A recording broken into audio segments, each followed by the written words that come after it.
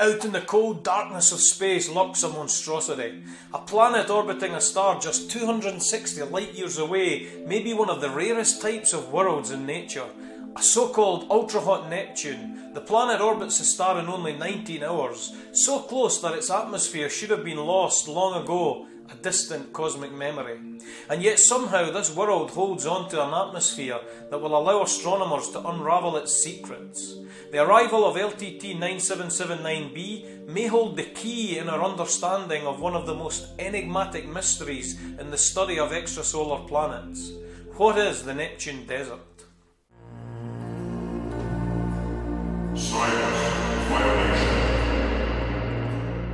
Since the end of the Kepler space mission in 2018, we quickly learned that the extrasolar planetary systems were far more different than what we expected.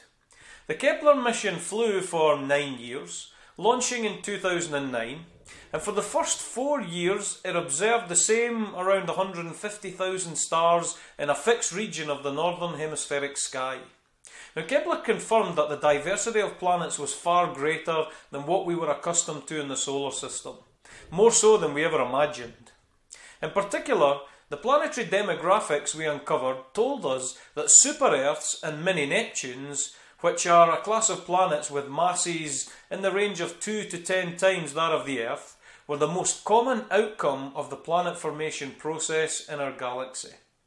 Of course, we have none of those in the solar system that we know of, but we also learned that larger Neptunes are relatively uncommon.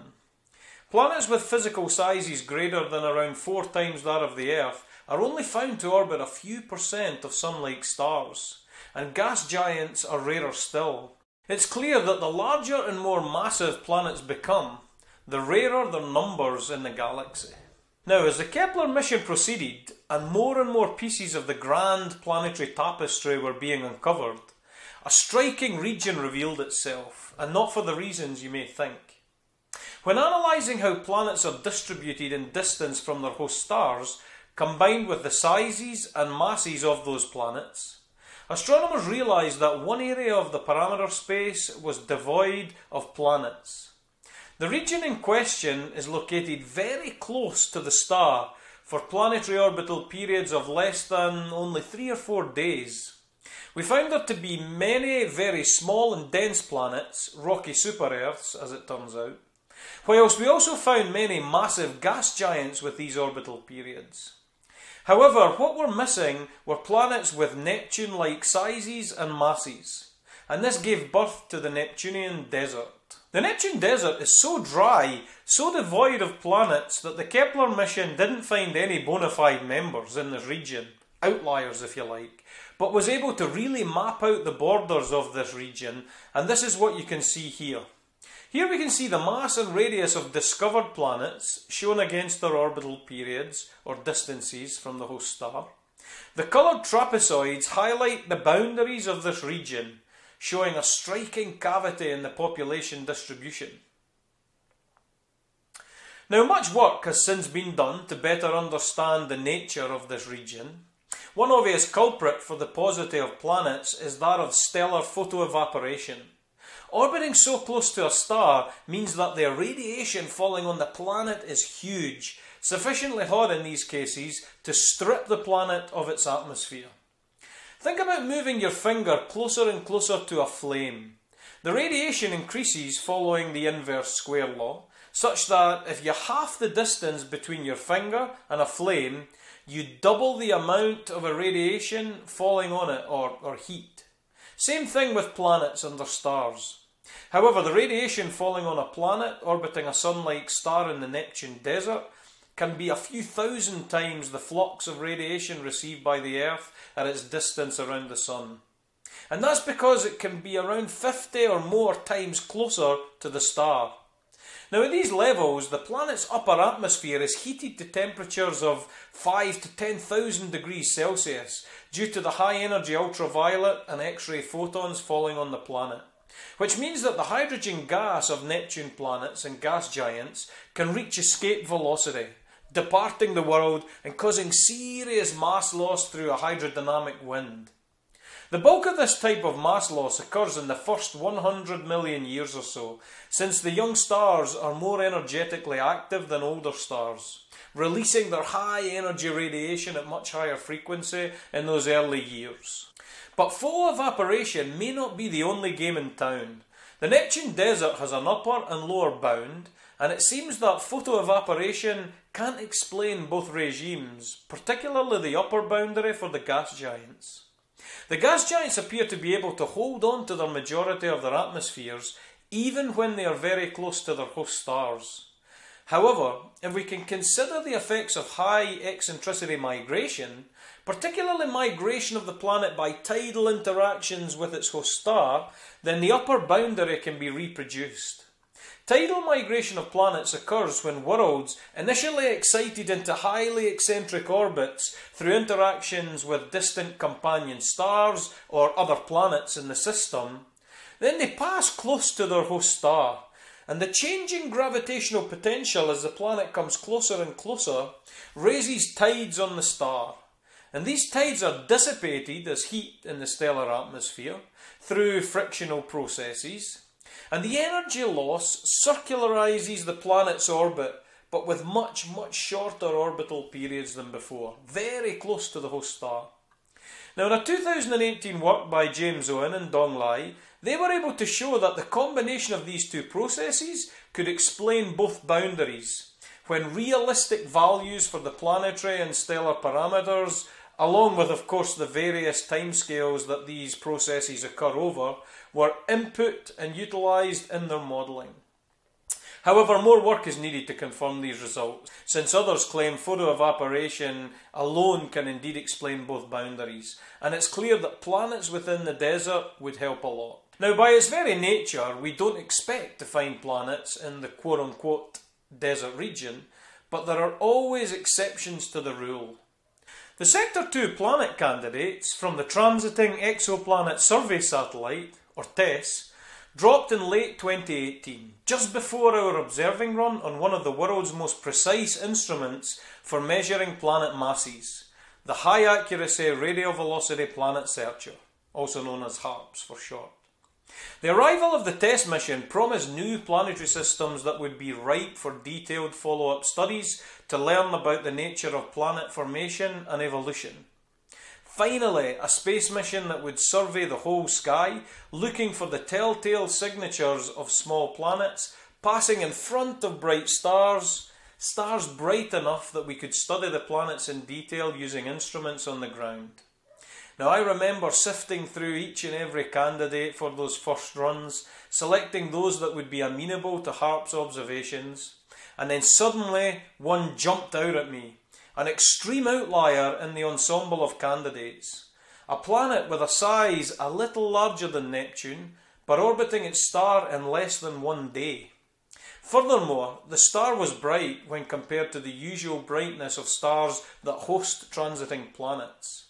This was a clear, high priority target for me, and even though such candidates mostly turn out to be false positives, the urge was too great to resist, and so we would devote a large fraction of our HARPS time to test if this could be a real oddball planet.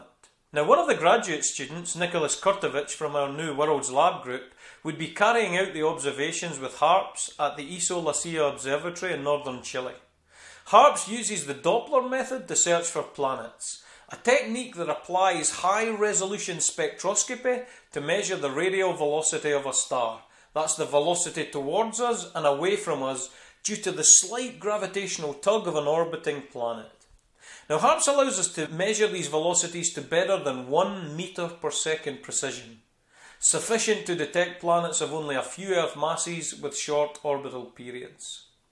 So each morning I eagerly got up early to download the velocities and spectra from the previous night's observing run, checking the spectra for any irregularities that could maybe indicate the presence of a blended stellar intruder. None were present. More fun was adding the velocities to the time series each night and building up the radial velocity curve, allowing us to constrain the mass. And with only 4 nights of data, we knew we were onto something exciting, as the mass constraints we were finding were coming in at around 30 times that of the Earth. In the meantime, we also took additional spectra to help with the characterization of the host star. Using the network of robotic Echelle spectrographs, or NRES, and the Tillinghast reflector Echelle spectrograph, or TRES, in addition to our HARP spectra, we were able to show that the star has a mass and radius close to that of the Sun, is super metal rich with almost twice the amount of iron in its atmosphere that the Sun has. It is a slow rotator and so inactive, and has an age of around 2 billion years. Now, highly sensitive adaptive optics observations were also made to rule out background stars that are positioned very close to LTT 9779 on the sky, those that could be causing the transit events in the TESS light curve. You see, the TESS pixels cover a large angular area on the sky, around 22 arc seconds, which is large enough that we can commonly have these background contaminants infecting our light curves. However, both NEARC-2 at the Keck Observatory and HRCAM at the SOAR telescope confirmed the lack of any contaminating sources. In the end, and by combining our 32 HARPS velocities with 18 lower precision velocities from the Correlly spectrograph, we were able to confirm the planetary nature of the TESS transit, while measuring a mass of 29 Earth masses. Additional ground-based photometric follow-up from the Next Generation Transit Survey, or NGTS, and the Las Cumbres Observatory, LCO, were also made to help confirm the transits at higher sensitivity, further constraining the orbital mechanics and providing a more precise radius measurement. We found a planet radius of 4.5 times that of the Earth, therefore arriving at a planetary bulk density of 1.7 grams per cubic centimetre, very similar to that of Neptune in our own solar system. So first of all, confirming that such an extreme planet could indeed exist is groundbreaking. But the real work comes now when we try to understand how such a system could form. Given that LTT 9779 is very rich in metals, it's highly possible that the planet was significantly more massive in the past, since these gas giants with these inner orbits preferentially form orbiting metal-rich stars. The dominant process of planet formation is through core accretion, which posits that planets grow through the accumulation of small dust grains whilst orbiting the star buried deep inside a protoplanetary disk. When the growing planetesimal accretes enough material to reach around 10 Earth masses or so, there's no stable core envelope solution. Its gravitational field is strong enough for gas to collapse onto the growing core, quickly building up to become a gas giant. Our structure models indicate that LTT 9779b is dominated by a huge rocky core, since only around 9% of the planet by mass can be in the gaseous hydrogen-helium form. This means that it has a core mass of close to 30 Earth masses, which surely would have crossed the critical core mass threshold, and so we could expect that it was previously a much more massive planet. Massive planets also have deeper gravitational potentials, allowing them to hold on to their upper atmospheres for longer periods of time. If LTT 9779b formed in its current position with its current mass, it would likely have lost more than the current mass of the planet, ruling out such a scenario. It could, however, have formed much further out in the system and then migrated into its current orbit. Migration is an integral part of the planet formation and evolution process, moving giant planets from their large formation distances to short periods, for example. The problem with this hypothesis is that the main migration pathway is through interactions between the planet and the protoplanetary disk in which it's forming. Yet disk lifetimes last only 5 to 10 million years, whereas the most active phase of the star happens on a longer period, in this case up to around 80 million years. Therefore, the planet would still have lost a large fraction of its mass unless the migration happened through another process over a longer timescale, such as collisions with other bodies in the system. Our modelling revealed that if the planet was originally a Jupiter mass world, it would have lost only 3% of its mass through photoevaporation, and therefore it would have had to have lost the majority of its atmosphere through another process. A possible way to do this would be by Roche lobe overflow of the planetary atmosphere. As LTT 9779b migrated into the star, it came too close, filling what's known as its Roche lobe, meaning the star's gravitational potential overcomes the potential of the planet, allowing the less bound parts of the upper atmosphere to transfer onto the star through an accretion disk. By transfer of angular momentum between the planet and the disk, outward migration of the planet then occurs, and the transfer therefore shuts off, but after losing significant amounts of material from the planetary atmosphere, leaving behind the system we observe today. Although these simulations produce similar results to the observations, some fine details still do not match, and therefore more modelling efforts are needed to fully grasp how this system has formed. So the future looks golden for the LTT 9779 system.